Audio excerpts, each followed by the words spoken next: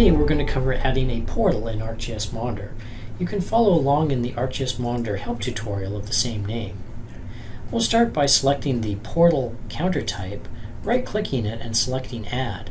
This will add a new portal to the tree, and we'll need to enter a name for the portal.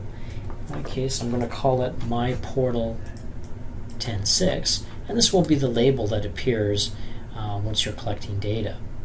Next, we have to enter the site URL, and there's an example that we can enter. And just modify it to match your host name and port number.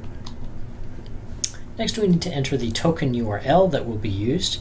And there's examples here, depending on whether you're using HTTPS or HTTP.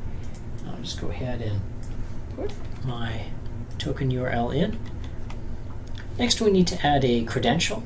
And this is going to be the portal administrative username and password credential.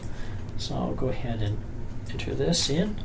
Just enter a name for it, and then the admin username and the admin password. Please note it must be the primary site administrator that is used to authenticate. I'll click the Add button, and there's our portal administrator. We recommend a sample interval of 15 minutes.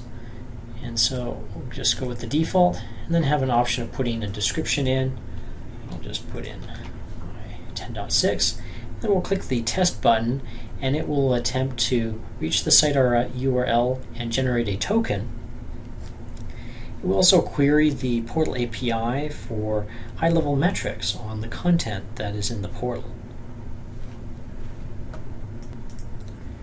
Here we see the test was successful, and we can scroll down to see the metrics that were observed, and we can see that we're collecting the number of admin users, the application content, the number of users in the last 24 hours, some storage information, and some information about the web content and layers.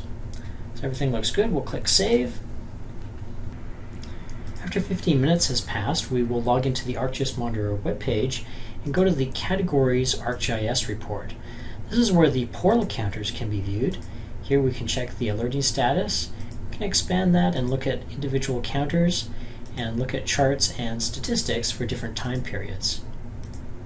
Thanks for watching.